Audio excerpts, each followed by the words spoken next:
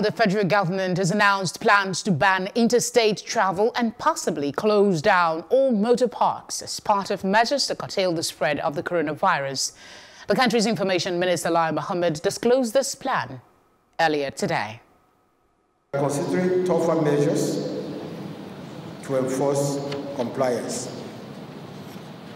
in order to stop the exportation of the disease to states that do not have it. Possible measures include using firefighting and other adaptable vehicles and personnel to fumigate cities and towns. We also don't rule out stopping interstate and inter-town travels except for essential services.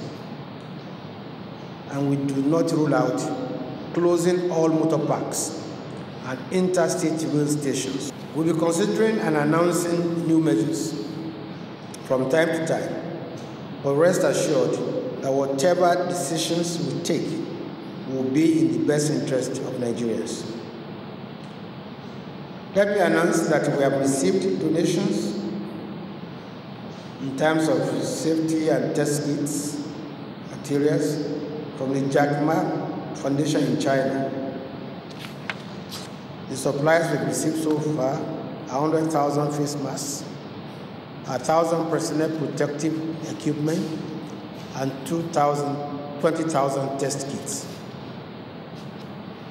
The face masks and the PPE will be distributed to the frontline health workers, while the test kits will be shared among the 5 test laboratories.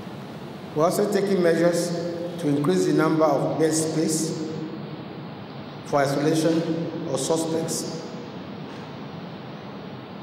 The facilities we have now include 140-bed hotel, another 60-bed hotel, and we're looking at the possibility also of turning the 160-bed space Women Development Center in Abuja. We are still looking at other facilities within the Federal Capital Territory, including the FCT has offered us the Railway Training Institute,